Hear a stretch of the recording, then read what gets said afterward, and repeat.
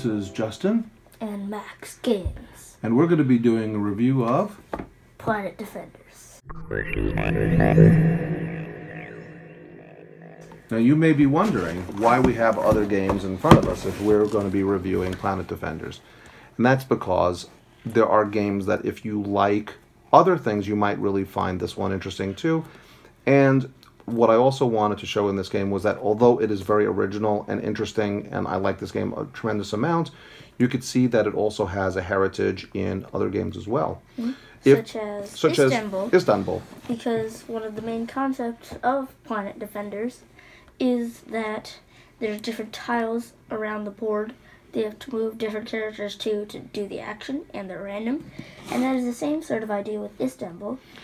In Istanbul and also in Planet Defenders, the setup of the board is always different. And with the same center. With the same center, exactly. And here it's like that fountain one, and in here it's that home planet, the one that doesn't have a specific... resource generator. Yeah, resource generator. You could get whatever you want. The thing about Istanbul, though, is that when you're moving around, you're leaving things behind, but you could only move one or two, and you're always moving your guy. And you're not moving anyone else. And then in Planet Defenders, you can move one of the three or multiples if you have enough battery. Everyone is sharing the same people. Now that's why I wanted to also bring out this game. This game you're not familiar with. You haven't played Hawaii. The thing about Istanbul, although I guess you can say that you're spending, your friends or your family members as you're moving around the board. You're not spending really a resource. And it's a very interesting thing. In the game Hawaii, you also have a modular board with different tiles that always show up every game, similar to Istanbul, similar to Planet Defenders. This one does not have a center. But in this game, you have to spend footprints in order to move from one tile to the next. So you have to spend a resource, but everyone has their own person. So it's similar to Istanbul. You're moving your guy. And you get to do... And in Istanbul, wherever you land, you get to do that thing. In Hawaii, wherever you land, you get the option of buying something. Now let's get to our game. This one actually is a combination of those two things. It's a combination of the two things, yeah. Because where you move, you can either get something from that action, and then at the end of the turn, you can buy something based off of where you are on the board. Mm-hmm. Yeah, so it's a really interesting combination. The other thing is that this game is small. Yes. It's easily portable. There's not that many parts, and I really like that. Now, we have a disclaimer that in this video... we painted our guys. We painted our guys. It comes with 3 different characters. These just came as a plain color with this really beautiful standee, this clear plastic standee, and then we painted them so that it looks like the cover. We're not the best miniature painters, but at least it looks pretty cool. And so there you go. That's what he looks like. It kind of looks like a duck a little bit to me. And then you have this cool blue guy, and he's also on a standee. And you have this red guy, and he's got kind of this vacuum cleaner, outer space vacuum cleaner. So we painted him there. But to be honest, in the game, they are all the same. Yes, it's just where they are. Just where they are. They're 3 iterations of the same function. Not one of them doesn't have an ability that another one doesn't have. Which would be cool. Oh, yeah, that's an expansion to Planet Defenders where everyone gets a thing. Now, the game really is a balance between these cards, which you can purchase at the end of your turn. You could either try to purchase a card, which gives you a bonus advantage for subsequent turns, or if you have the right resources... buy a robot, which will give you points and some resources back. Right, it gives you a reward. And then these are also set collection for the 6 different colors. That's the issue. In a game like Istanbul, you're getting rubies. That is your ultimate goal. Everyone is going after the same thing. In Hawaii, you're trying to create your own community. In this game, it's set collection of different things. You're going for robots, and you're having to spend, similar to Hawaii, you're having to spend these batteries to move the guys around. And then you're spending resources to buy the thing. And they're very cool. By the way, these are amazing. I love these guys. I haven't seen them in another game. They're big, chunky, ice cube colored cure. Yeah, and they're easy to handle. And all of the spaces, all of the places that you get to go, will give you. There's information on every tile that you go to see. There's only 9 of them in the game. There's 1 in the center, and then one's all around. 3 on the top, 3 at the bottom, and 2 on either side. Some of them, the pictures correlate with what you get. Like especially this one, is because if you get rid of 1 resource and an energy, you get the rainbow. You get the rainbow, and so you get the rainbow, and the clouds have the rainbows. You get all 3. So you're always this one you're giving up to get something. This one you get the green resource and an energy because it's a green planet.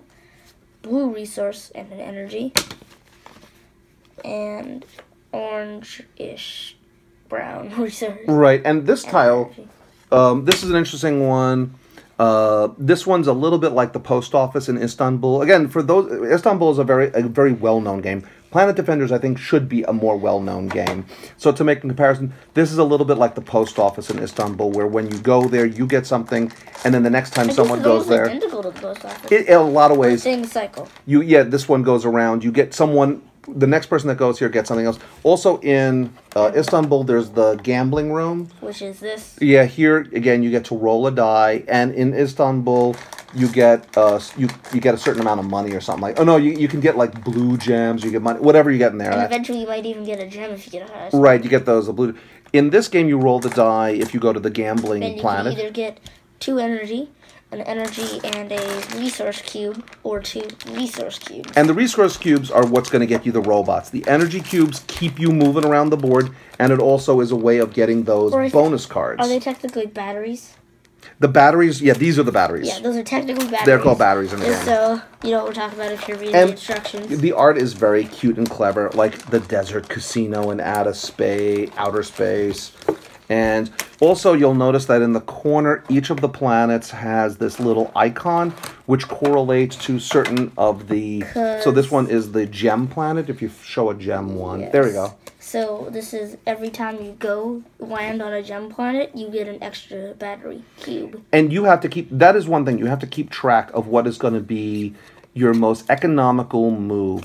Which character you're going to decide to spend batteries on, because you could only, and then it flips at the end of the turn, and you can't land, unlike like Istanbul and Hawaii, more than one player can be in one area. In Istanbul, you have to pay $1 to that person or something.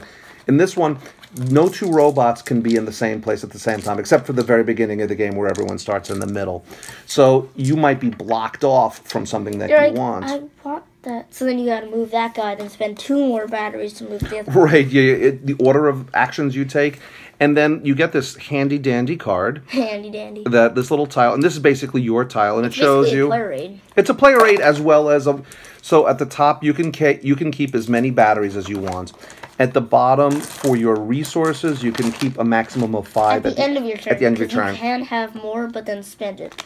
And then at the end of the game, for as many different upgrade cards, the ones where you're trying to get a special power, so if you can get some points. 5, you get 6 points. Mm-hmm.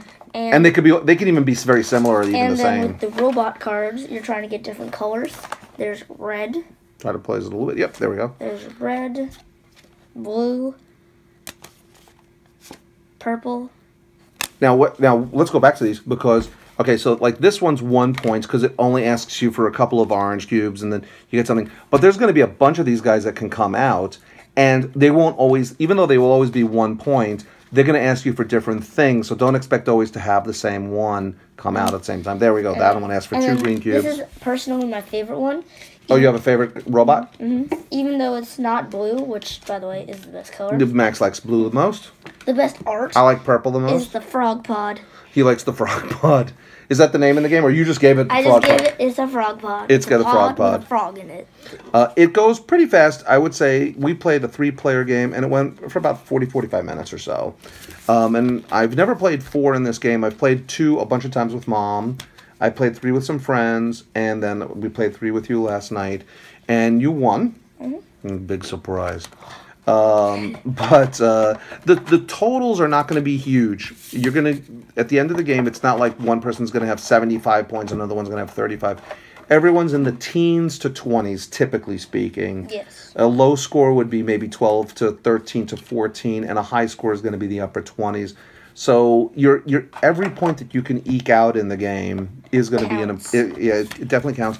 Since the whole universe in which you're doing this is rather small, you're moving around this small space. You're not having to worry about, oh, how many moves is it going to take for me to get from here and there. And by the way, the insert is totally functional. They have a nice space for the die. And they have a nice kind of width the cards go in.